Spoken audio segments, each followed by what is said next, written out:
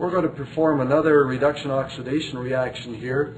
We're going to pour concentrated nitric acid onto some copper wool. That's just solid copper in a finely divided form.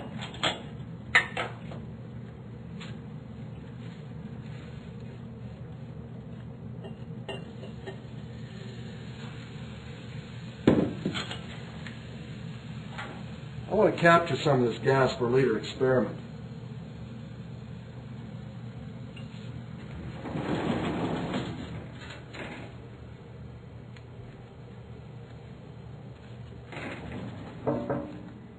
You can see that the gas is settling in the flask. It's denser than air, so it will fill that flask and sit in the bottom very much like a liquid. Normally you can't see that with gases because most gases aren't colored.